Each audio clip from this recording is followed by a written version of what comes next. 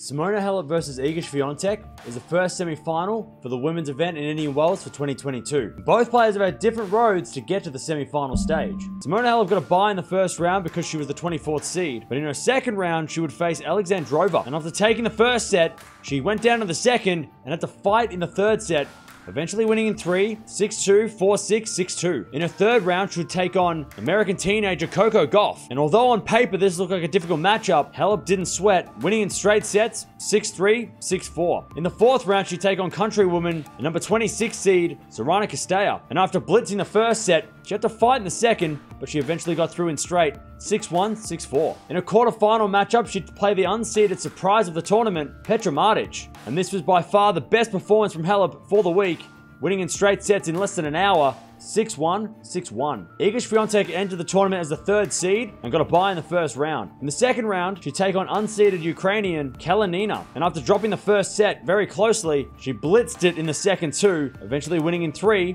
5-7, 6-love, 6-1. In the third round, she'd take on fellow young gun and the number 29 seed Towson, and again, after dropping the first set, she fought back to win in 3, 6-7, 6-2, 6-1.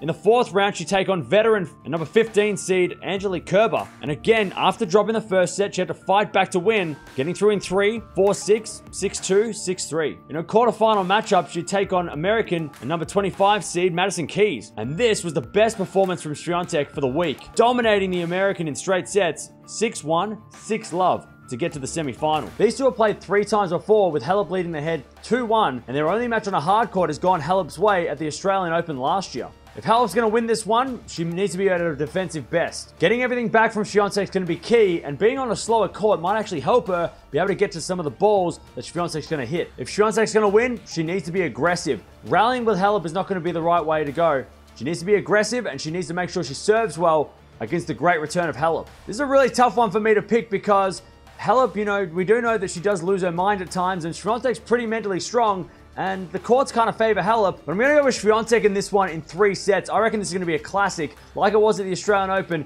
a couple of years ago. But again, this is a toss-up for me. I'm going to go with Swiatek, but let me know down in the comments below, who do you think is going to win this semi-final?